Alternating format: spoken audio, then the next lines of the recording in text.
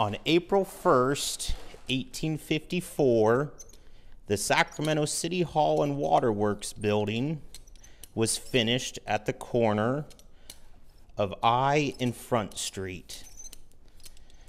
This building was constructed to provide water for the city. It would house the City Hall and eventually house the jail. But the water tanks on top of the building caused a lot of structural damage that the waterworks had to leave the building.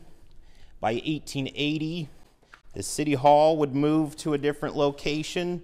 And because of this building's location along the rails that ran right next to it, caused a lot of structural damage. But this building is very important to us because even though this building was demolished in 1913, it was rebuilt in 1985 at its same location and houses today the Sacramento History Museum. Press the red button, Howard.